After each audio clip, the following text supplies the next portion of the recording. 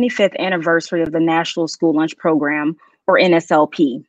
My name is Morgan McGhee, Director of School Nutrition Leadership at FoodCorps, the host for today's discussion. The National School Lunch Program is a pivotal program responsible for nourishing millions of children each year.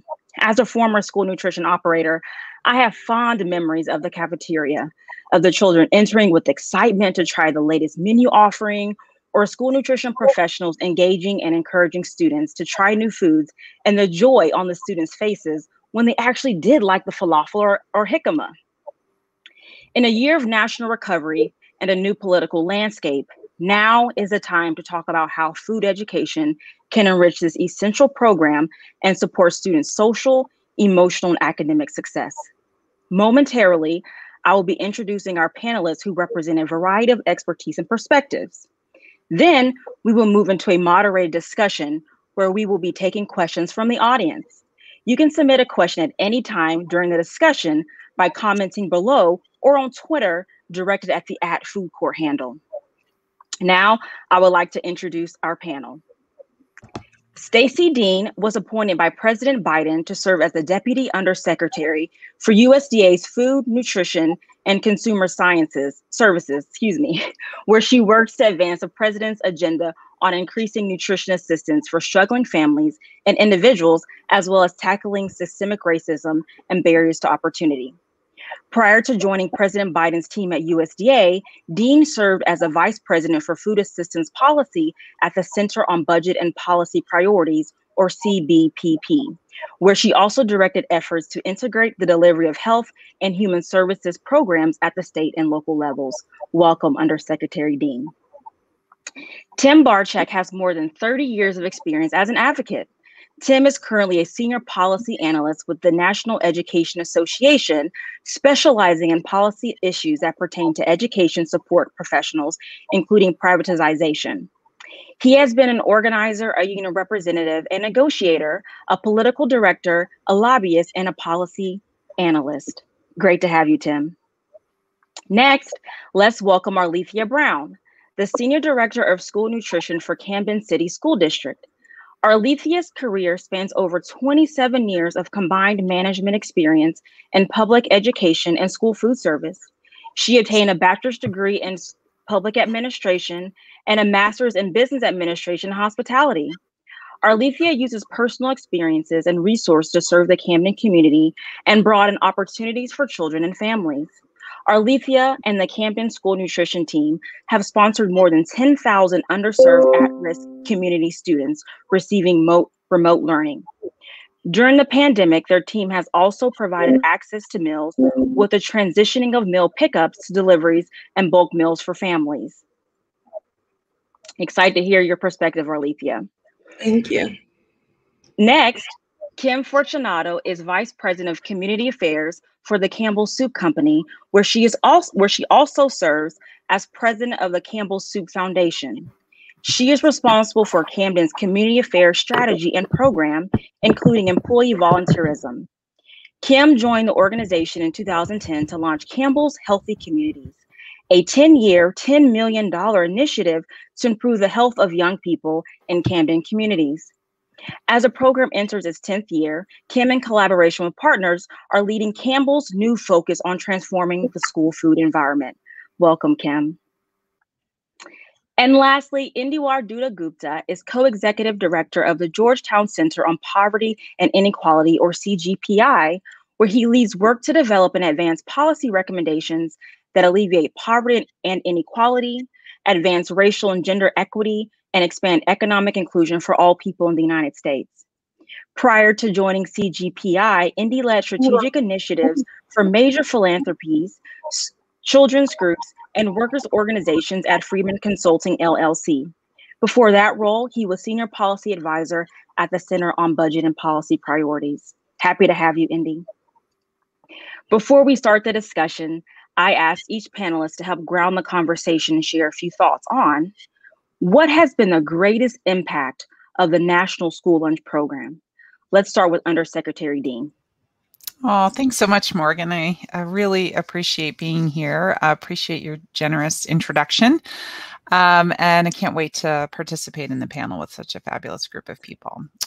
Before we get started, I do want to just take a moment to say thank you to all of the folks who work in the school nutrition field who are joining us here today. I really have been spending a lot of time over the past few months using this platform to express gratitude. School food professionals put in extraordinarily long hours throughout the pandemic to find creative solutions to make sure that kids in their communities had access to healthy meals, despite the challenges of the pandemic. And I can only imagine, I'm not sure I can imagine, but what went into it and the extraordinary work that you all did. We've all heard stories about the heroic efforts of school nutrition professionals and how they moved to swiftly pivot to grab and go, meal delivery, all the different options that they put out there because they were so they were focused on their mission, which is feeding children. And that dedication is the heart of the school lunch program, everyone working together to feed kids. So on behalf of USDA, I just want to say thank you.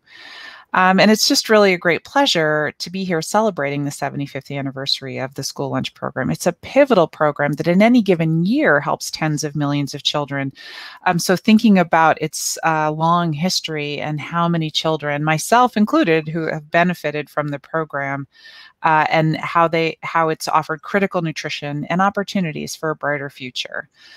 School meals really are one of our most powerful tools for promoting health and ensuring nutrition security in children. And as I said, reaching this year 30 million children across the nation. Because of the pandemic, USDA has allowed schools across the country to serve meals to all children at no cost. But even prior to the pandemic, more than 2/3 of participating children received meals at free or reduced prices.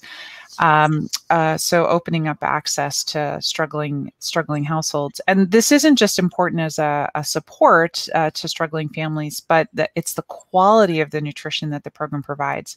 Tufts University recently put out a study in the Journal of JAMA that found that school meals are the healthiest meals that kids receive, and in fact, one of the healthiest meal environments in the country. So we are doing our best to fuel our children with good nutrition because we know families count on the school lunch program to make sure that their kids are getting the food they need to grow, learn, and thrive. So nothing, in my opinion, could be of a greater impact than providing a lifeline for vulnerable kids, ensuring all kids, regardless of their background, are set up for success. So thanks for the opportunity to be here with you today, and I look forward to the conversation and the questions and want to hear from the other panelists. Thank you. Great. I love that. Next, we'll go to Tim. What has been the greatest impact of the National School Lunch Program? So I believe the greatest impact of the National School Lunch Program is contributing to the education of the whole child. As educators, we are not presented with a disembodied brain in which we simply dump information. No, we educate whole, complete little human beings, children, who come to us with varied and diverse needs that must be met if we are to be successful in their education. At NEA, we like to say, in order for learning to take place, a child must be healthy, safe, engaged, supported, and challenged. And of course, feeding a hungry child is meeting the most fundamental of those needs. You look at the challenge that this program takes on. No Kid Hungry projects that 18 million children will face hunger this year. Northwestern University's Institute for Policy Research looked at the issue from a racial equity lens and found that of Black households with children, 38% last year at this time were food insecure. And of Hispanic households with children, 42% were. But with all that said, the greatest impact of the school lunch program is yet to come if we put some imagination behind our good intentions. So, imagine school meals that are universal for every child without stigma. Imagine school meals that are fresh and locally sourced. Imagine a school nutrition workforce that's given paid time and skills to work with fresh food and to do scratch cooking. Imagine a school nutrition workforce that is also given professional development in bully prevention, cultural competency, and student mentoring so that they're drawn closer to the rest of the education team. Imagine a school nutrition workforce that we can recruit and retain because we compensate them fairly. And finally, imagine encouraging school districts to have self-operated lunch programs so that they can facilitate all of the above mentioned. So thank you, Morgan. Love that. Love that. You're speaking my language. Education, the whole child, embodiment, and imagining a future which doesn't currently exist. Next, we'll go to Arlethia. Arlethia, what has been the greatest impact of NSLP? Thank you, Morgan. First off, before I begin, I just want to take this opportunity to let you know how honored I am to, be on this panel with such great individuals and to be able to support my school district and the team that I serve and work alongside. The greatest impact of the National School Lunch is having the ability to provide resources to underserved communities that's been impacted with economic strains and social and economical barriers that exist solely due to some of those inequities and injustices that we've been fighting for all along, right? Every day when we serve our students, and especially right now through the pandemic, I think about the opportunities that I had as a young child. And I think about when we had the milkman coming through the neighborhood, or we had the fisherman coming through with fresh fish and produce and cantaloupe and fruit. We didn't have a supermarket close by, but we had some of the resources that we needed. We had what we needed at a low cost. Here we are today, living through a pandemic, which has taught us so much about resources and being resilient. The pandemic showed us insecurities in communities that we would have never thought that would have a need. While I ponder over the question and I consider the greatest impact of the National School Lunch, not only do I think about our children and our families with a direct impact, I think about the farmers. We're growing and selling produce and farming and producing milk and dairy products, serving our children school lunch drives, supply and demand of some of our prominent sources and commodities in dairy, increasing the demand of our farmers and suppliers by driving economical demands for our country. The National School Lunch impacts our health, wellness, social, and economical pulse while bridging the gap between food insecurities and increasing access to healthy meals. National School Lunch is just a way of life for me, and I am just happy to be a part of it. I love that, Arlethia. Wow, excellent. Next, we'll go to Kim. Kim, what has been the greatest impact of NSLP? Great. Thank you, Morgan, and thanks to everybody on the panel, and especially FoodCorps for hosting. FoodCorps, as many of you know, has been a partner of Campbell's Soup Companies and our Campbell's Healthy Communities for 9 years now. So we're delighted to be going down this path and journey with you all. And a special shout out to my good friend and colleague, Arlethia Brown, who just spoke. Arlethia has been a partner with our work in Camden for many years, and we're really looking forward to continuing that partnership with Arlethia at the helm of School Food and Nutrition in Camden City School District. I think one of the greatest impacts is the time itself, 75 years. So we look at that 75-year period and the increased access we've enabled for so many children, and in the past year plus to all children, and what we've learned from the importance of the role of school food and nutrition for our kids and school lunches and breakfast and after school food. We know that nutrition plays such an important part, not only in their overall health, but also in their academic performance. We have lots of great data and research. And I think for us, for Campbell, as a private sector partner in this work, that evidence is very compelling, and I think compelling to my private sector colleagues around the country, that the investment in good health and nutrition for our children is paramount, and not only during the school day, but after school, and especially in summer times when some of our less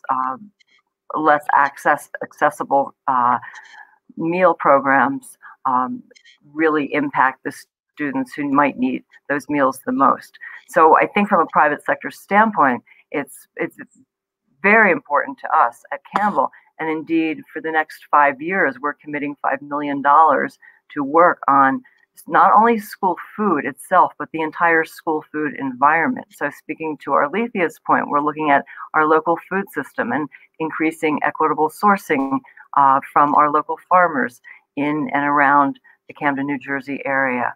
We are looking at the overall school food environment during the school day. So not only what impacts our children and our students, but our staff, our families, our communities. And we're looking at how can we, as a private sector partner, help support school food infrastructure, procurement, leverage the expertise at Campbell Soup Company of our many employees who do this kind of work day in and day out to really create a strong public-private partnership that underscores the importance of what National School Lunch Program has done in the past 75 years and what we have to look forward to create and imagine in the next 75. Excellent. Thank you so much, Kim. I think that's so important, right? We'll get into that a bit later about the environment, right? It's not just students going to a cafeteria or students going to a classroom. It's so much more. And lastly, we'll go to Indy. Indy, what has been the greatest impact of the National School Lunch Program? Well, first, thank you, Morgan and FoodCorps. I'm delighted to join everyone. I'm Indy Dedegupta at the Georgetown Center on Poverty and Inequality. And I do want to acknowledge that this is important to me, certainly professionally, but also personally, as someone who benefited throughout my childhood from the National School Lunch Program. I know that it was not only helpful in the sense of potentially saving my family money, but it also saved time, which I think is quite important for a lot of families who are facing a lot of stresses economically or otherwise. To me, the most the most important effect of the National School Lunch Program is that it lifts people up in a way that advances equity and helps address two major longstanding inequities that certainly persist to this day, but those are health inequities and racial inequities. We know that the school lunch program is associated with lower food insecurity rates for households with children, and Kim and others have hinted at this, but unfortunately, a few things highlight that, as well as what happens typically in the summer where food insecurity rates rise again. And we know that that in particular that this comes from the lower prices of reduced price meals, but also especially the free meals. And we know that food insecurity itself is a major source of stress and can even harm parent-child relationships. But as Stacy Dean mentioned, that we also know that the nutritional impacts are quite consequential here. So the National School Lunch Program is associated with kids eating healthier foods overall in their diet, and just generally having better health, potentially even offsetting risks of being overweight or obese. And when you look at the racial data, you see that in schools where more than 3/4 of students are eligible for free or reduced price meals as part of the National School Lunch Program, nearly half are Latinx, nearly half are Black students, and overall, these are some of the same populations that experience the highest rates of food insecurity, and you see similar data when you look at smaller communities of color, but Alaskan Natives, American Indians, and others as well. So, I mean, here you have a program that does exactly what great public policy should do. It improves well-being, I think, unquestionably, and in doing so, reduces what I think are unjustifiable, long-standing inequities, especially when it comes to race and health. Wow, excellent, excellent, excellent. Thank you to each of the panelists for sharing their perspectives. I want to dig into some of these issues right now with a few questions. As a reminder to the audience, we will be taking questions toward the end, so you can submit yours via Facebook comments or at FoodCorps on Twitter during any point of the event. All right, let's get started. The National School Lunch Program was born out of a national crisis following the Second World War and the Great Depression to meet the needs of families. As America emerges from the pandemic, What do you think will be the opportunities for school meals in our recovery? And we'll start with Undersecretary Dean.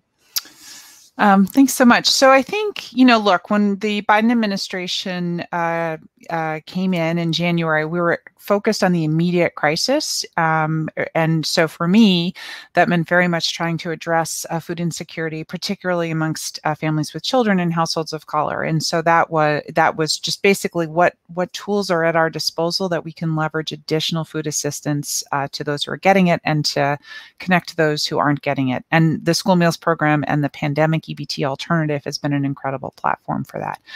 But as we look ahead, the president's mantra around Build Back Better is definitely something that is top of mind for all of us in the administration, as to how do we take what we've learned and move ahead. So I'm going to lay out, I think, some of the things about the way we want to do the work, and just be advised, I don't know that we're going to land this September of this year or even September of next year, but how are we thinking about strengthening such an incredible program? So one is we have to update the nutrition standards that the school meals program operates under, because we have a new set of dietary guidelines and we have to do that. So this is a great moment to step back, take collective learning from this broad environment, and think about where do we set those standards so that we continue to push for good health in a practical, feasible way. The second is there's an incredibly vibrant peer community here. You've got folks on this panel right here, and how do we take in information, take in learning, take in experience from across this great set of districts, 100,000 districts, and share and build out best practice. So I think that's USDA, I think, has often tried to do that, but sometimes we push out and we receive in, and we want to make sure we're supporting across. And FoodCorps is an incredible, an example of an incredible organization that's doing just that. We have a lot to learn. I think another is, what is our practice? How is our practices? What are we pushing? So local and sustainable. How do we support states and districts in doing more of that? Not just through farm to school, which we want to expand, but through procurement, climate-friendly practices. Those need to be a part of what we're doing. Equity, you heard earlier about how the food is sourced and who we're helping. And of course, and you see this in our budget, coverage. Who are we making sure is covered by the school meals program? And the administration put forward a proposal that would allow about half the districts and half the kids in the country who are unfortunately in high poverty schools or are experience poverty themselves to be in a universal environment, which I think would be a very powerful down payment towards what for longer term goals, as well as summer feeding coverage. We've got to address summer hunger. So I want to talk about the how we do it. And if we proceed on these kinds of pathways, I know we'll achieve great things. Excellent. Thank you so much. Next, we'll go to Indy. Indy, what does recovery look like? Yeah, I mean, that's a great question, Morgan, and I'm honored to follow Deputy Undersecretary Dean. I do think the administration is really thinking ambitiously about this. And, we should keep in mind that a lot depends on what else happens, right? So the recovery rebates or economic impact payments have been consequential. Unemployment benefits have been, of course, some states have cut back dramatically on them now. And we may have to offset some of the harm from those decisions at the state level. And I do think that Congress, especially to date through the American Rescue Plan, has empowered USDA with a lot of opportunities here. We'd certainly love to see the emergency relief that USDA has to approve emergency assistance to SNAP families utilize fully. We'd love to see strengthening of some of the nutrition standards, as Deputy Undersecretary Dean mentioned.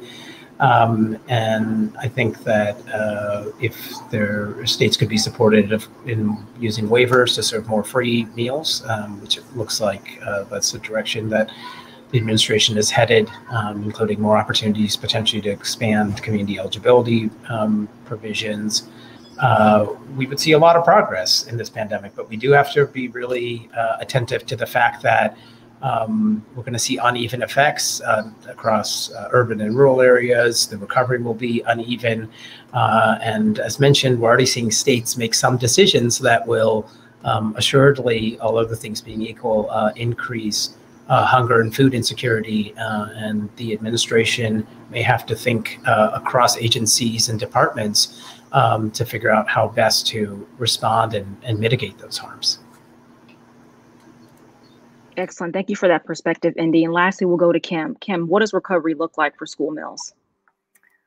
Thank you. And to build on what my esteemed colleagues have been talking about, I think we have an amazing opportunity right now because the pandemic, if nothing else, really showed us in a very clear way how many of our systems need to be examined and need to be researched and probably rebuilt. And among those is our school food system. You know, I remember in March of 2020, calling Arlethia and getting together every emergency food service provider in Camden and some in Philadelphia to coordinate a call with them all weekly to say who's doing what and where do we need help and where are there gaps and how can we coordinate.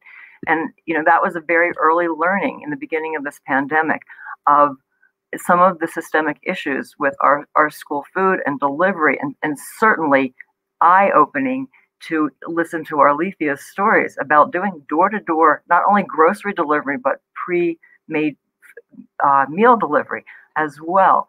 And we know that the pandemic has changed how we will feed our children and our families and our communities. So I think the opportunity is really to look at this with a systemic lens and say, where are there areas of opportunity for change and impactful change? Now, let's be clear, Campbell and the Camden City School District and several NGO partners, including FoodCorps, Common Market, Wellness in the Schools, National Farm to School Network, Alliance for a Healthier Generation, have been working on this pre-pandemic. So the work that we began 2 years ago in looking at school food and meal delivery during the school day and around the entire 12-month year was something that was on our collective radar as an area we wanted to make an investment for the past 24 or more months. Again, with the pandemic, the urgency around the need for food security, healthy school food, healthy food throughout the school day and the entire year is preeminent. So I think, again, that the opportunity is really the urgency of now and the systems that need to be updated, revised, refined, so we can ensure that all of our children have healthy school food and nutrition before the school day, during the school day, after the school day, throughout the weekend, and throughout the year. Urgency of now. Excellent. So during the pandemic, schools served as critical hubs for families and communities, often providing much needed services. How can we best support schools in the upcoming school year? And is it through school nutrition? And we'll start with Arlethia. Thank you, Morgan. First off, Kim shared that we have had some unique struggles through the pandemic, and the ability to come together as a group of individuals with the Camden Food Collective helped make things just much easier for us. And I do want to thank Campbell's Food Foundation and our Camden Food Collective for helping me through those trying times. We learned how to adjust through the pandemic. We went from behind a line or from being out of a classroom to serving pre-packed meals, to meal prep, to individual meals for students, to bulk meals for families, to multiple days of pickups for weekly, to delivering 7 days of meals, to what we call a grocery models, which is bulk meals delivered to doorsteps. I urge everyone to support and work with the school lunch programs. I urge families to utilize their resources. Unused resources diminishes after a while. We need to understand that.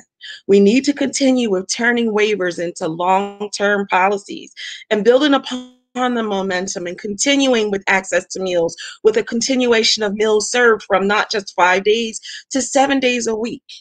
Prior to the pandemic, we incorporated a brunch program here in the city of Camden with our schools, where we had the opportunity for parents and students to come together. We need to have meals served 7 days a week, breakfast, lunch, dinner. So we need to change our policies to reflect that. It's very important. We made adjustments to our operations in order to increase participation. How can we best support schools in the upcoming school year? Participation is first and foremost. First and foremost, we must expand access to meals by increasing waiver opportunities and allowing after-school dinner and snack meals to exist without curriculum-based programs. Maintaining waivers by allowing access to meals for every child, no matter the circumstance. Increase equipment opportunities and share out best practices because change is relevant. Increase training and development to help our school operations and allow for additional funding opportunities to expand operation and provide opportunities to support the needs of a school district. We need to begin bridging the gaps between education and school food. One, you can't have one without the other. We have to treat the whole child. So they're the ideas that I have as we move forward. And I, again, thank Kim and the Camden Food Collective for all the work that you've done prior to the pandemic and during the pandemic, and I couldn't have done it without you. It takes more than just a school food or philanthropic or foundation. It takes the entire school village. That means the superintendent. That means the teachers. That means the school leaders. That means our security officers. That means our parents in our corner stores. That means bringing everyone to the table. Thank you. Whew, Arlethia, it's going to be tough for anyone to follow that. You gave me the chills. We'll turn it over to Tim. Tim, what do you think are the upcoming opportunities for this school year? Yes, Arlethia is a hard act to follow. I think we, for one thing, on just a very simple matter, we need to make sure that school districts are aware and taking full advantage of all the federal funds that are available to help them stabilize their budgets. But beyond that, I think we should work to form coalitions with school districts to advocate for a school nutrition system that can withstand the next crisis. Not at all being doom and gloom, but we live in an age of coming pandemics, and with climate change, there are going to be there's going to be another crisis down the road, and we don't need to constantly be working within a system that has to patch itself together during a crisis. We should build a sustainable school nutrition system, and that includes a lot of the things that Arlethia mentioned, particularly universal school meals. Thank you. Thank you, Tim. Next, we'll go to Undersecretary Dean. How can we support schools this fall? Well, thanks. So, and Indy, who I've known for 15 years, you can call me Stacy. So, sorry. Tried to catch myself. It's there. still me. I'm still in my friend hall closet here. Like it's all very. All of this is very humbling. Anyway, so I think one of the things that is most, I think, important for all of us to understand is that even as the economy takes off, that typically when we experience a recovery, the improvements in poverty and improvements in wages and earnings amongst very low income households can lag quite a bit behind. So we should expect to see many communities and individuals continuing to struggle. And so that's so one thing is to just make sure that our safety net is there across the board. But in the school meal space, that's one of the reasons why, because we knew we were entering an uncertain fall. We knew that the school meals program had been stressed extraordinarily over the past, since last March. We wanted to offer a flexibility. So that's why there are waivers so that schools can offer all meals universally free. They can do it under a slightly more relaxed reimbursement rate. And there's a couple of waivers available to help them deal with what are likely to be unpredictable circumstances, and school meal environments in elementary and middle and high school that all could be quite different. So we want to, that's one thing, is to just support the institutions and the people that they serve with what they're going to need as we grow, right? This isn't going to be a flip a switch and everything's okay. But in that space, we have an enormous amount to learn about what will happen when we are in a universal environment, when there is a slightly higher reimbursement rate, although knowing that costs will be higher and there will be, I'm sure, unforeseen challenging for circumstances ahead. But this could be a year where districts have, if they have the bandwidth, a little bit more capacity to experiment, a little bit more to either procuring locally or trying things a little bit differently and seeing what happens. And I hope that they can, and I hope that we all work together to learn from that. And we certainly want to lean in on supporting expanding that community eligibility option, both legislative, but our options administratively as well, so that when we come out on the other side, more schools and districts are serving universally free. And, we want to make sure that we see the American Families Plan enacted as well as the Jobs Plan, but in the Families Plan so that we have coverage for summer feeding and so that we can extend a universal environment to more high poverty schools. So I think it's going to be a really unique year because things will be operating so much differently, but yet what an incredible experimental opportunity so that we can learn even more for the future. Exactly. Excellent perspective. And lastly, we'll go to Kim. Kim, how can we best support schools in the upcoming school year? And is it through school nutrition? Well, let me tell you how we're going to support specifically the Camden City School District, and then on to some of the other districts in our Campbell footprint. But primarily, our focus, starting now and really has been, is on the Camden City School District. And as I mentioned earlier, we'll be committing $1 million in funding to support Arlethia and her work. But let me tell you how we're going to do that, because it's not simply a corporate funder writing a check. It is a group of us, as Arlethia mentioned, the Camden School Food Collective, which we're loosely called at the moment. But we've come together as a collective, and while Campbell is the funder of this collective and the very early stage backbone, my good friends and colleagues from FoodCorps will be taking on the backbone role of this work. Our program goal for this collective is to foster a school nutrition environment that ensures all students are well nourished and ready to thrive at school and in life. Now, all members of this collective, who include the district, current school food service provider, Aramark, and the organizations I mentioned a few minutes ago, Wellness in the Schools, FoodCorps, National Farm to School Network, Common Market, our local food bank of South Jersey, who does all of our nutrition education, and the Alliance for Healthier Generation, are all committed to that common agenda.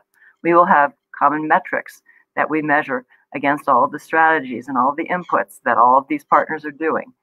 Our focus areas for this collective are a school nutrition mindset.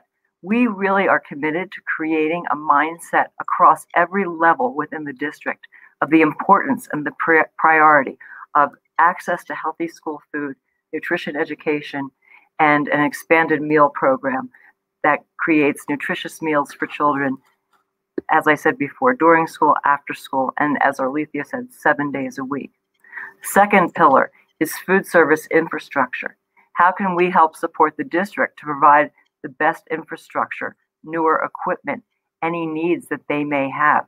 And, as a food company, we have lots of intel on equipment and infrastructure needs, as well as procurement.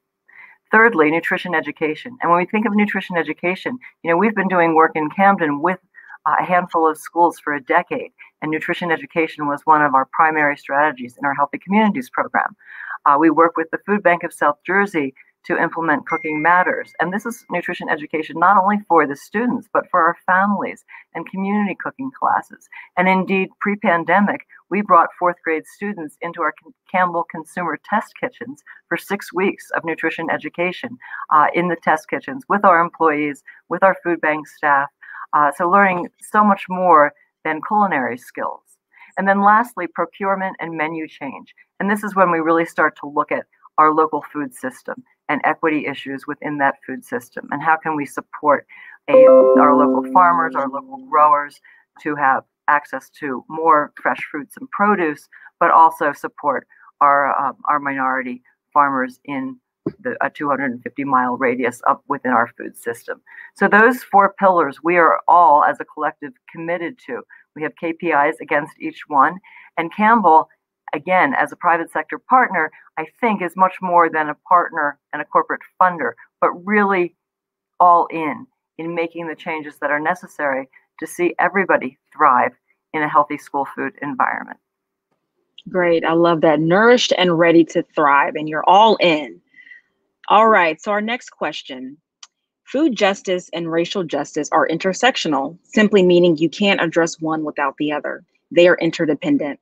With the new administration committed to addressing systemic racism and racial disparities, how can we advance racial equity through school meals and food education? And first, we'll go to Arlethia. Thank you, Morgan. That is such a good question. I've been pondering about school meals and food education. And it takes me back to the work that we're doing with the Camden Food Collective. And it took me to a TV show that I just watched this week, High on the Hog. I'm not sure if anyone else has seen it, but it is phenomenal. I loved High on the Hog. I've also had an opportunity this week to meet a phenomenal woman, Liz Wills Ogilvie, and she helped me to bring some things to fruition that I've been working through over the past year through the pandemic. I've been, for whatever reason, been seeking and trying to learn more about my ancestors and where I come from, what I'm doing and why I'm doing this work, right? And so what I've learned is I need to understand my history. That's how we start building upon education, food education and learning, and bridging the gap between racial inequities and school meals and food education. We need to have an understanding of our history. Where does food come from? How does it grow? What does it do for us? What are those healthier options for students and families? We have to begin understanding our culinary fields. We need to push forward, bringing Department of Education and Department of Agriculture to come together, bridging those gaps, bringing them together as one versus two separate entities. We need to start teaching our children more about food and where it comes from, how it's grown, what it's going to do to us. And we have to start doing that now. At some point, guess what? We are all going to have to start growing. And when we heard earlier about the pandemic and what we're going to do for the future, we need to understand that there may not be a supermarket or a store that we can go to get food. That means that we may need to start growing our own food and learning more about farming and agriculture. So for me, how can we advance racial inequity through school meals and food education, teach our children more about where food comes from, how it's grown, and what we can do with it? As I love High on the Hog, the work that's being done and getting back to our roots and knowing where our food comes from, right? From food education and the work that's being done in schools. Next, we'll go to Indy. Yeah, those are great ideas, Arlethia. And I will add to it by thinking about, of course, we have to ask how we can, what the new administration can do to address systemic racism and racial disparities when it comes to the children and families served. But I want to emphasize that we also should think about how these programs can affect job quality for the workers who are involved, and even potentially affect entrepreneurship, including among Black and Brown entrepreneurs, depending on the contracting and other efforts. So we should think quite expansively about the tools here. And I think, when it comes to the children and families, as we know, we not only saw higher rates of financial insecurity during the pandemic among Black and Latinx families, but gaps also widened relative to white families by various measures at many points during the pandemic. Again, it's far from over, despite the progress we've made. So we're going to likely see some of these gaps persist significantly. And then the health challenges as well are deeply interrelated here with the National School Lunch Program and generally with food and nutrition. So I think we should really think hard about what can be done about nutrition standards that can disproportionately help improve the health of especially Black and rural communities as well. And as Stacy, Deputy Undersecretary Dean, mentioned earlier, thinking about expanding community eligibility provisions and ensuring that higher poverty areas they can more easily and seamlessly provide universal meals. And I think that will also take seriously the paperwork, the administrative burden that a lot of folks may face, and potentially reduce stigma as well. And we need to think a lot about that too. When Arlethia especially talked about how it sort of takes the entire village. When the entire village is involved and can participate, I think it can sort of change how people see the program. And that could be helpful in the long run, as well as immediately reducing stigma. So there's a lot that the administration can do. They'd certainly benefit from additional statutory change, but it looks like they have a strong agenda for advancing food justice, and I hope it certainly starts with the children and their families, but it extends to the quality of the jobs, the working conditions of the workers, and even to contracts as well, to really promote addressing systemic racism throughout the food system. Great, thank you, Indy. And as you mentioned, it's a systemic issue, as we all know, right? So it doesn't just take one approach; it must be systemic. Next, we'll go to Tim. Tim, how can we advance racial equity through school meals and food education? Yeah, thanks, Morgan. Great comments by Indy and Arlethia. Wanted to give a particular shout out to Arlethia for mentioning food sovereignty, which is an issue I think as advocates that we're overlooking in too many situations, overlooking an opportunity there. So in addition to everything that was already said, I want to point out that there's also an issue of food quality. Black, Latinx, and indigenous communities are 2 to 4 times less likely to have access to fresh and healthy foods than white communities. With that said, and with everything else already said, I think we need to get across this idea that school nutrition programs are not just this annoying thing that schools have to do, before they can go to classroom instruction. School nutrition programs have become essential hubs of nutrition for many American families, particularly American families of color. So, we can advance racial equity in part by drilling home that idea with decision makers and advocating.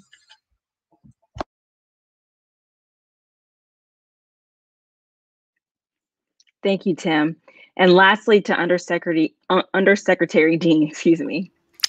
Thanks so much, Morgan. So I think this question got harder after, you talked about these issues as intersectional, and then every speaker layered on more ways that all of this is built into the system. It's part of the soup that we're swimming in at this point, right? And so I guess I would just say, look, this is fundamental to how the Biden administration wants to be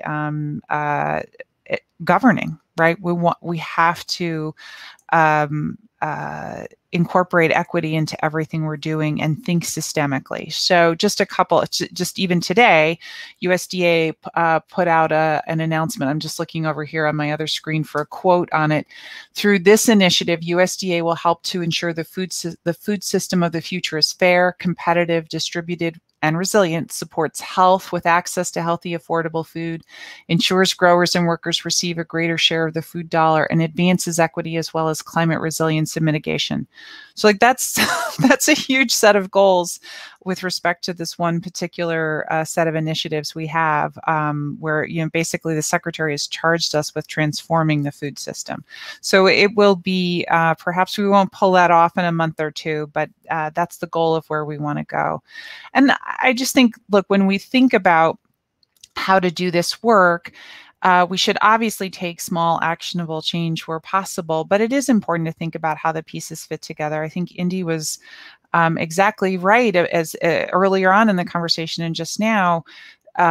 What if we increase the minimum wage, if we have paid family leave, if we are supporting childcare workers with an appropriate wage and training, right?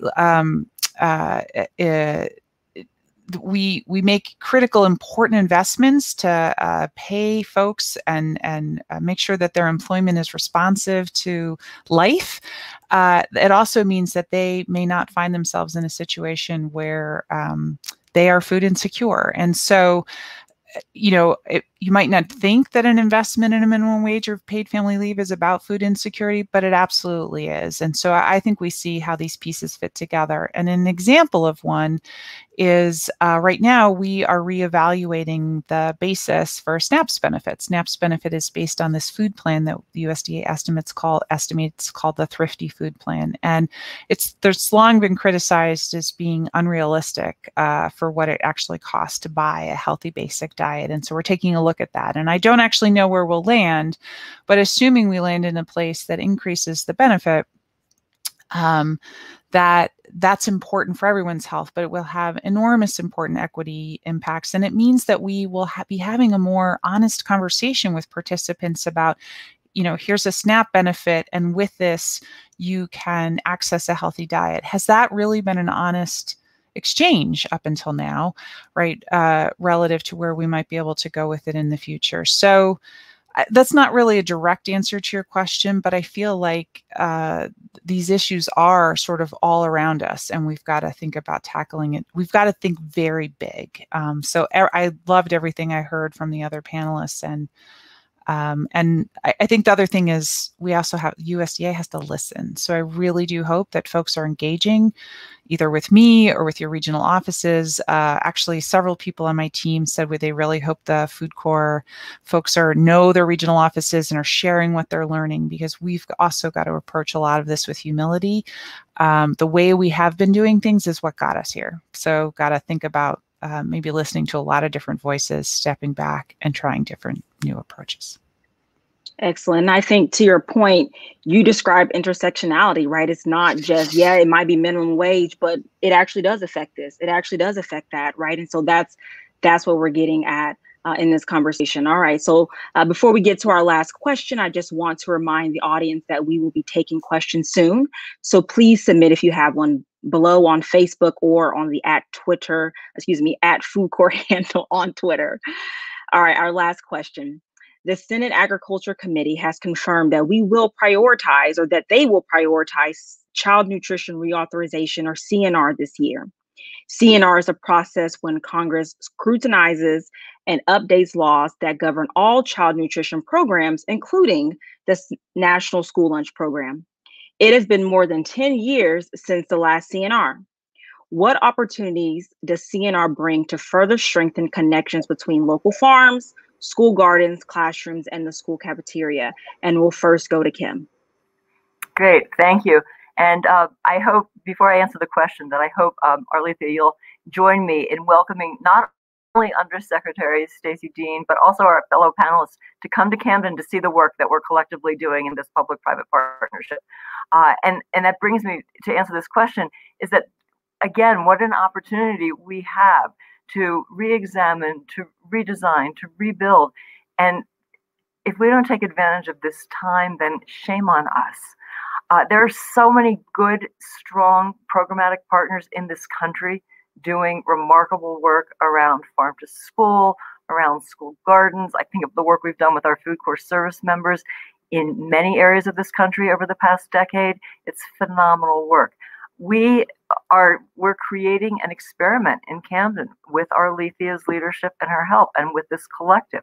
And what we're hoping to do is to create a blueprint for any school district to use and to really lift up the leadership and the importance of the school food service nutrition team and their leadership and every support around it. And we're very intentionally doing a lot of funding with not only our foundation funding, but with our corporate funding as well, to support the strong programmatic partners in the field, bring them together, work collectively to really push toward our common agenda to make a change and to demonstrate at a very site-specific place in a city that has lots of challenges that we can do this, that we can make an exceptional school food environment, a best-in-class school food environment led by a great leader and supporting that leader with the different support systems that she needs to have success for her entire district. So we're really hoping that this is an experiment that yields great results and replicability overall. So the time is now for action, and we can't waste that time. Excellent. We definitely cannot waste it. Arlethia, what opportunities does CNR bring to further strengthen connections between local farms, school gardens, classrooms, and the school cafeteria? Morgan, thank you. I'm not sure how I can follow Kim. I think that she, said a mouthful, and she is absolutely 1000% correct. And I do invite all of the members of this panel to join us in our Camden Food Collective here. And Secretary Stacy, you said think very big. Yes, we have to think very big, and we have to take full advantage of the resources that are available to us and the time and the folks that's been doing this work. There are organizations out there like Healthier Generation, Alliance for Healthier Generation, FoodCorps, South Jersey Food Bank. There are organizations, Wellness in the Schools, that's out here doing the work. They know what's needed. They've been partnering with me through the entire pandemic, and we've made the changes that we needed to make sure that our students and our families have access to meals. And what opportunities does CNR bring to further strengthen connections between local farms and school gardens? Local farms and school gardens is an absolute must and should be part of the curriculum that students have. Students should have a school garden at every school. They need to learn more about agriculture. They need to learn more about the food that they're eating. And school cafeterias, we're not just here making sandwiches or putting chicken nuggets in the oven. We're making salads. We're providing good, nutritious, healthy meal options. We're partnering with folks like our friends over at American Dairy to not only just serve milk, but serve smoothies, fruit smoothies, things like that. We should be teaching our school food teams and our cafeterias how to create great meals for our students to help provide nutrition and wellness for our communities. CNR has a big taken. They must make change, and it is huge. That means that our policies need to change to incorporate education and Department of Agriculture through school food and breakfast programs and lunch and dinner programs 7 days a week. I expect to see all of our waivers turning into policies. If the pandemic didn't do anything, it taught us what we need to do as we move forward, as we begin to grow, as we begin to change. Change is paramount. It's definitely necessary. And the laws that we had are in the past. We need to make some adjustments to make sure that we have a full understanding of the difference between equity and the difference between equality and justice and injustice. When I think about racial disparities and I think about the advancement of racial equity through school meals and food education and the opportunities that CNR must bring to strengthen connections between our farms and our gardens, classroom, and cafeterias, that means curriculum changes, that means policy changes, and that means, what did you say, Stacy? Think big, and that's what we need to do. Think big. No little thinking post-pandemic. We're done with that. We're only thinking big into the future. Excellent. Next, we'll go to Tim. Tim, what opportunities does CNR provide? Thanks, Morgan. Well, we are still hopeful and optimistic about getting universal school meals in that package. If you think about it, by the time the current waiver expires, we'll have had over 2 years of this very useful support for kids and their families. And we don't want to see the rug pulled out from underneath the kids who barely qualify for reduced price meals, or who don't qualify, or those who do qualify but don't participate, either because of the stigma or because of parents or guardians who don't understand the paperwork required, etc. So we're hoping that policymakers don't ask families to go back to hunger and debt.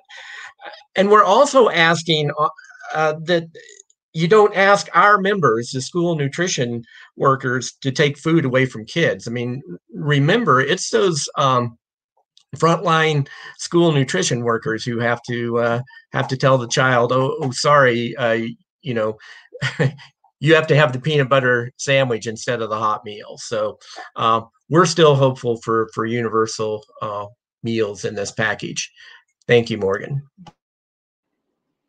Thank you, Tim, for that perspective. And lastly, we'll go to Indy. Indy, what opportunities are available with CNR? Yeah, thanks, Morgan. I often tell people that there's no silver bullet to addressing inequity, because inequities are everywhere. They permeate virtually every aspect of our lives, our systems, our institutions. And so that means there's opportunities everywhere too. So that means that there are real opportunities here, not only for improving nutrition, health, and education outcomes for kids from working class families, kids of color as well. And we can do that through increasing reimbursement levels, and also by focusing on local foods and promoting healthier meals through that approach. And we can also think about supporting marginalized food producers. You've got, when you look at sort of the data on farm ownership, a tiny fraction of farms today are owned in particular by people of color. Farmers, regardless of race, are often struggling considerably under a lot of the pressures and volatility they face. Stacy mentioned that their agenda even includes addressing climate change, which makes all the sense in the world. The food system is got to play a major role there. And you can see the obvious connections there with the potential benefits to kids who are marginalized in some form or another because of their race, income, where they live, since climate change assuredly will harm them the most as well. And of course, we should think hard about the sort of frontline workers, as Tim was talking about. So there are a lot of opportunities here, and what this is once every 10 years.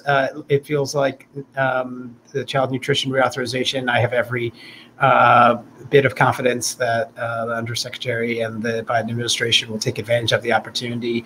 But I also want to underscore what was mentioned earlier about updating SNAP standards and the sort of meal plan that SNAP benefits are based on.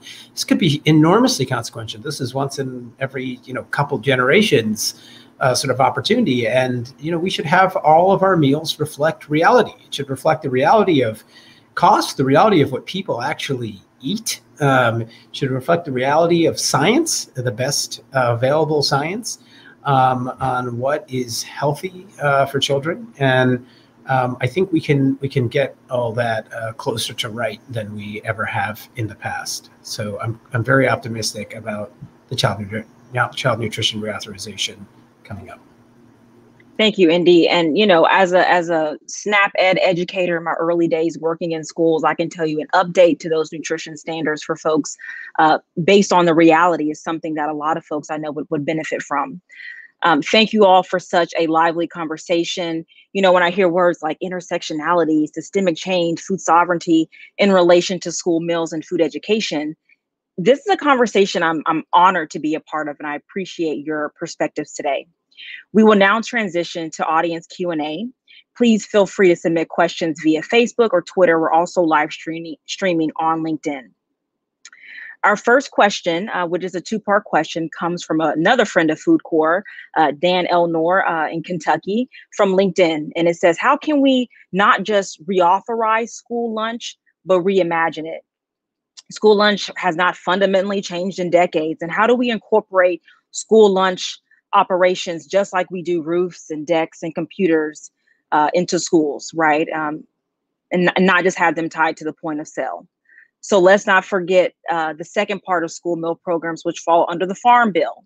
So we'll just start with the first piece there. What do you all think about reimagining school lunch in your wildest dreams? What does that mean? If we had no guardrails, if we had no, separation from the lunch day, what would that look like? And maybe we'll see what Arlethia's wildest dreams are. I know they're big, Arlethia.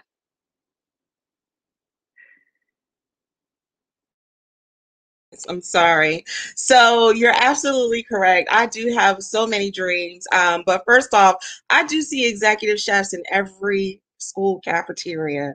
I see our chefs creating great food, restaurant quality food across every school district in every school community. I see that.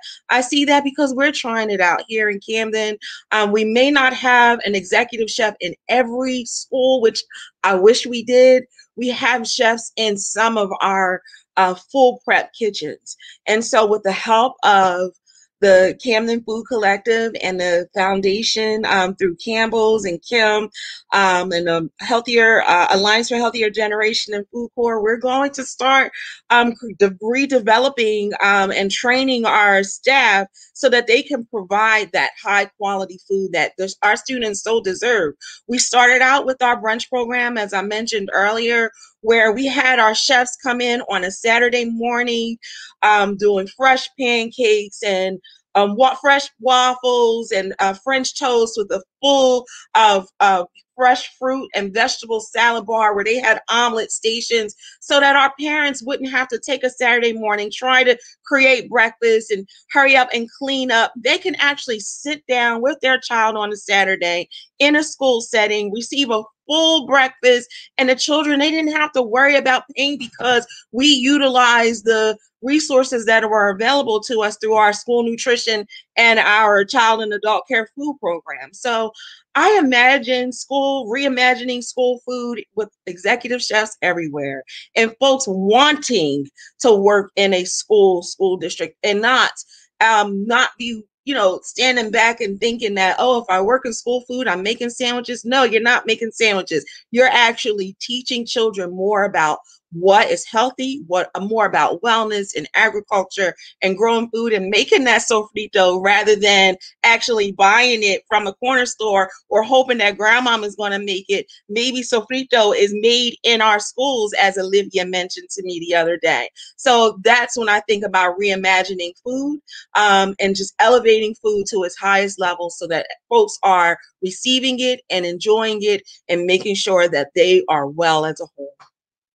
Yes, and Olivia is our FoodCorps service member who works with Arlethia, and excellent. We're not just serving sandwiches. Come to the cafeteria. We're serving great things, getting great feedback from students, student voice and choice. We're uplifting it. We're talking to parents, executive chefs in all the kitchens. I'm here for it.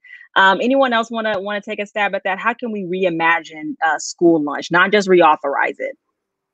Yeah, I'd love to just add a point that we're to build on what Arlethia said, and in addition to the work that we're doing with a lot of our partners, and indeed Wellness in the Schools has chefs who are working with Arlethia's staff to train them in different ways. And certainly Campbell has executive chefs and a whole team of chefs who will be working with our students in Camden.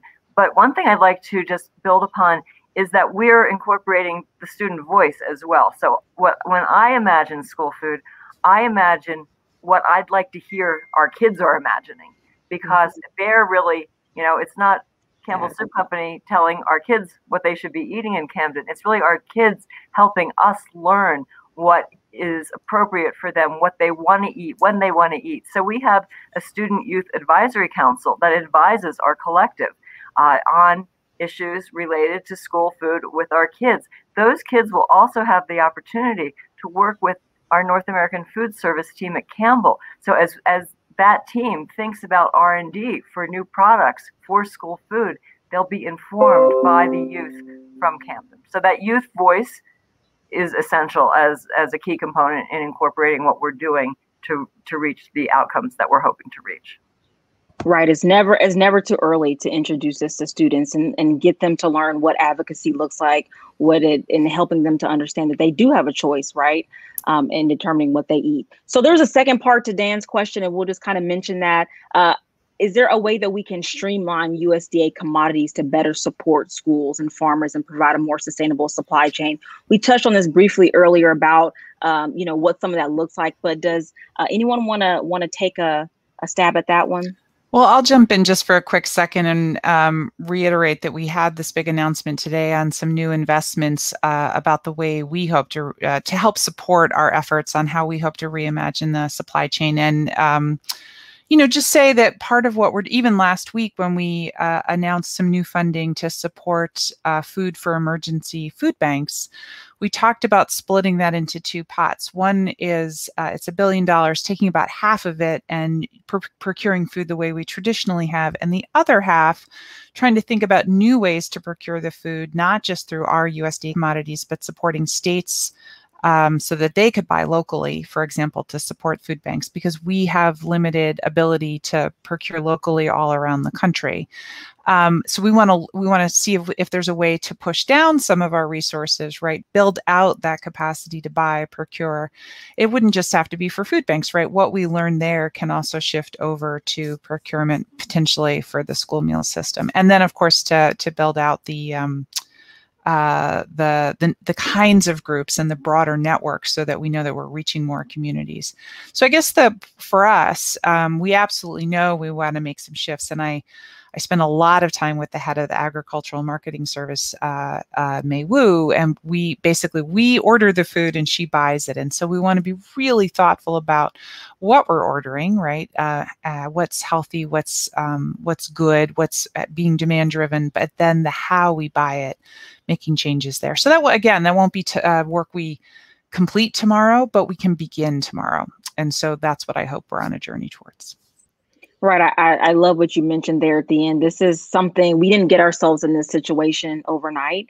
It's going to take years, decades even, but if we're all pushing forward and recognizing what is inherent to this system and working to make disruptions where we can. Excellent. Thank you. And the next question is specifically for you as well, Stacey, via Facebook from Anne. It says, how can school communities engage on nutrition guidelines and how they work? Oh, well, okay. So this is two parts. The number one answer is we can't do it without you. So don't worry, there will be a place for you. But so just right now, we're in the middle of a rulemaking that started under the prior administration on nutrition standards. So we have to close out. And then we have to go through the updating process around updating the standards for the new the dietary guidelines. And that's an opportunity for us to think longer term about what standards do we want, and how to go about doing them. So I want to start with standards really have, I know the earlier question said, oh, the program hasn't changed in decades, but I actually think they have, in the sense of this isn't a much healthier program that has a demonstrated impact on kids. So, and that's because of standards. So not every standard is perfect, for sure. I hear that all the time. But the standards themselves as a system have made an enormous difference. And so we've got to figure out how to move forward in a way that supports health and is, again, practical and is very much informed by school food groups around the country. So we will absolutely create an environment to get your input. Excellent. Excellent. All right. Our next question is from LinkedIn via Melissa. And it says, if we reimagine cafeterias as classrooms, how can we set the policy table for counting school lunch period as instructional time? So school lunch, not separate from the classroom, but an extension of. Morgan, this is an area that we've given a lot of thought to, and I mentioned a few examples in my opening statement. You know, if you imagined school nutrition workers who had professional development in areas like bully prevention and cultural competency and student mentoring, let's take bully prevention as an example. You know, we spend millions of dollars every year giving classroom teachers bully prevention professional development. But the problem is bullying doesn't take place in the classrooms. It takes place on buses, hallways, playgrounds, and cafeterias. All the purview of education support professionals, not teachers, and yet we give ESP no professional development in bully prevention. That policy should stop, and that PD should start with school nutrition workers. Cultural competency, student mentoring. You know, so many of our school nutrition workers end up befriending and de facto mentoring students. So why not give them professional development to do that? So yes, we're very much down with this idea. Thanks. Excellent, excellent. Yes, I hear that. Thank you, Tim. Anyone else care to answer? Morgan, I just had something else that I wanted to add to that. Sure. When we talk about social and emotional wellness of the student, that is something that can happen in the cafeteria. One of the things that we've done with our brunch program is added in our counseling service in our school-based youth service programs in the cafeteria during our meal services, whether it was the brunch program or whether it's during lunchtime or other school settings times. So just building the bridge between the other programs and resources that are available in school can actually come into the classroom or come into the cafeteria rather, and provide those additional support measures for our students during those times. So what I hear you saying is that brunch in Camden City School District is the place to be. It really is. You know, Morgan, I was just going to add that adults know this. You want someone to come to something, you want to host something, you want people to come, you give food. That's right. You give food. So here we're already giving food. So let's take that opportunity. You know, we all know this in the research and policy community. Someone tells me there's lunch, you're a lot more likely to show up. So we gotta take advantage of that as well. So Arlethia is one step ahead of all of us. Excellent, excellent. Anyone else? How can we set the policy table for counting school lunch period as instructional time? All right, we'll move on to our next question. It's via Facebook, specifically for Arlethia from Maggie. It says, how about our school nutrition staff teaching students basic culinary skills during the school day and linking that to core academic classes and ultimately continuing education and job opportunities for high school youth?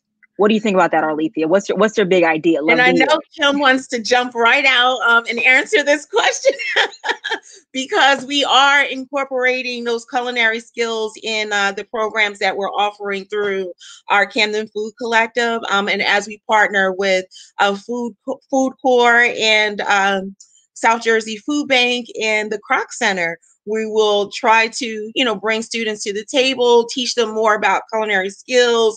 And we have another organization that we're partnering with Cathedral Kitchen, that is offering those additional skills to students and to our parents and community. So we're trying to bridge those gaps. We're doing what we can. And I believe that, just when we talk about nutrition education, culinary skills are with it hand in hand. So I appreciate the question. I think it's excellent. Maggie, thank you for asking it, because it is definitely at the top of our list of things to do to make sure that that continues in the Camden School District. We have a new school leader who we're partnering with that is pushing the letter of the law to incorporate those culinary programs and create pathways for our students to, grow into. Even if they're going to continue on through college, they can learn a trade while they're in school. They can they can obtain their certifications, and they can learn knife skills and be able to provide, additional support to our school nutrition program and learn all at the same time. Thank you, Arlethia. And Kim, did you have anything to add? Thanks. Only to brag about the new Camden City High School that will be implementing, not this upcoming school year, but the following school year, a track for high school students for culinary and hospitality.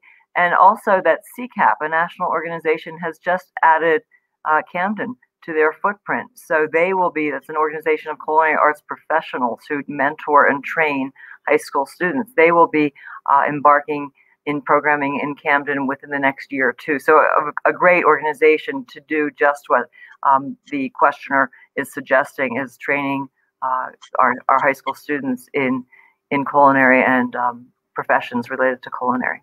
Thanks.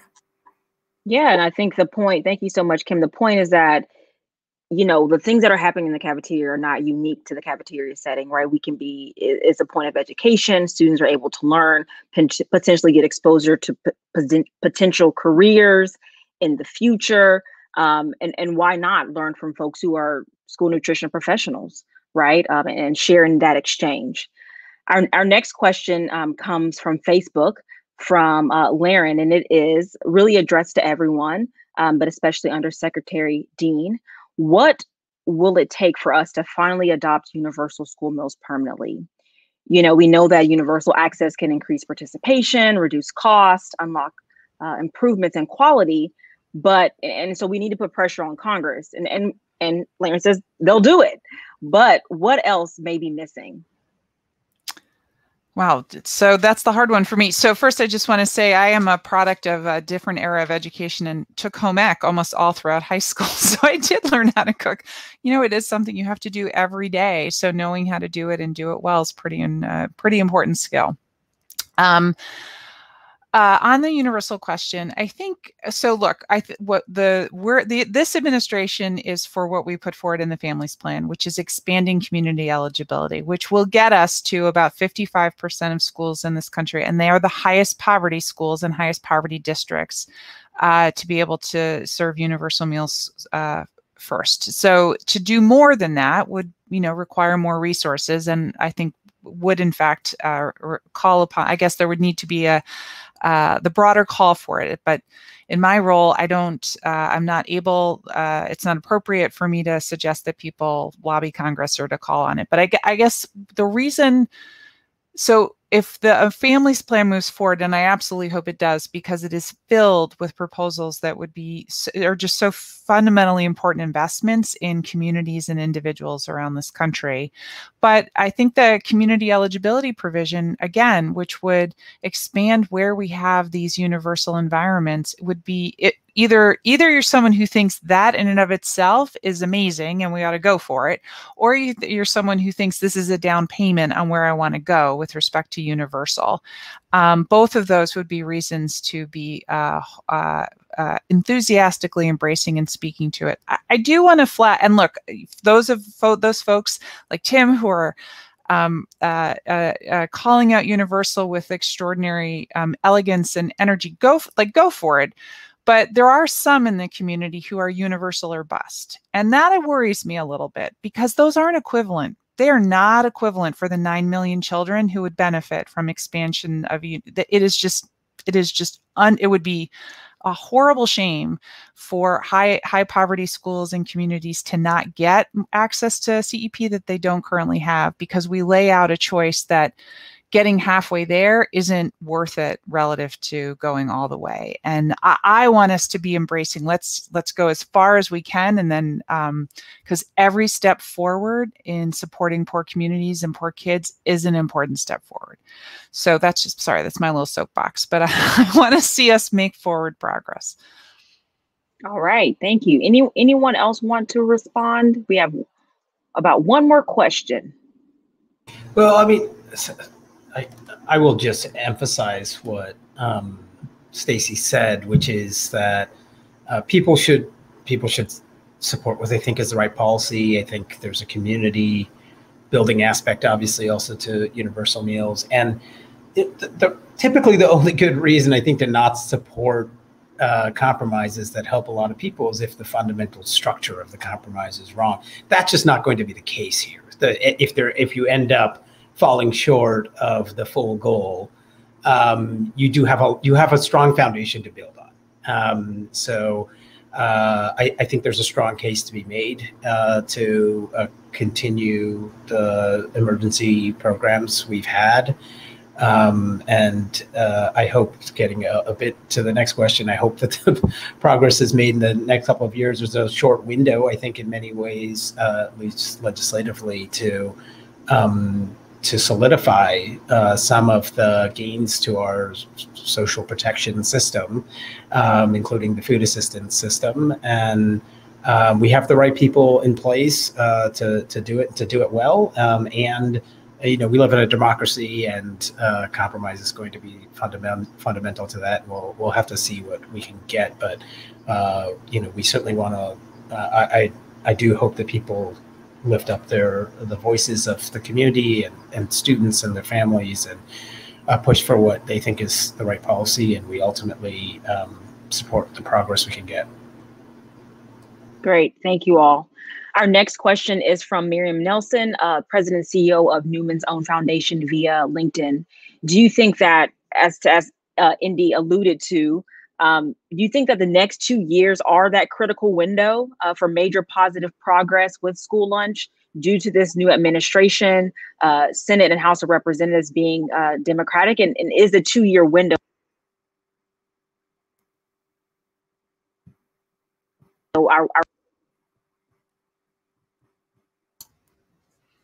So Morgan, you cut in and out there, but I think your question was: is the next 2-year window the window? Is it the window? And I think I would say, I guess I'm not measuring the time-space continuum that way. It's the moment we're in, and we want to make significant change, so we're going to lean into it. We have incredible partners on the Hill from on both sides of the aisle. Who, these programs do traditionally have bipartisan support, and we want to work with leadership and minority leadership to make great advances. So this administration is committed to making some big changes and making them now through CNR if Congress picks that up. So, but I'll let others speak to this next 2 years as a moment in time.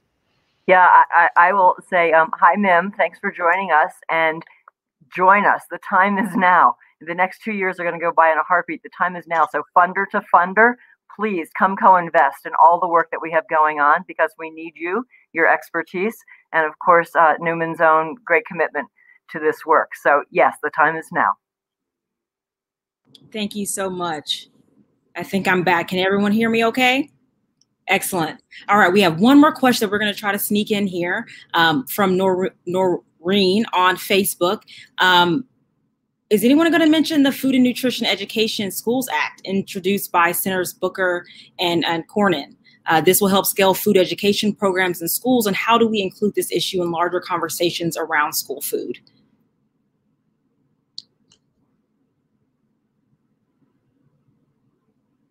Anyone want to take this?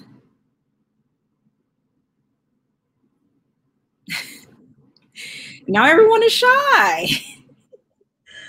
Listen, we can't be shy right now when we talk about school food. There's no shyness in school food at all. And when we think about nutrition education and food, I think that we mentioned earlier, we weren't specific to the act or what was discussed by Senator Booker, but in order to scale, this will help scale food education programs in schools. We are pushing the envelope, and I believe that just bridging those gaps, as I mentioned earlier, between school nutrition and Department of Education is going to be very important to change, and pushing the envelope with CTE, incorporating career paths for our students, because college is not for everyone, and we need to make sure that we're incorporating certification programs for students and parents and communities to, just push the envelope of opportunities as it surrounds agriculture and local farming and urban farmers to better, the whole community as well as the school nutrition programs.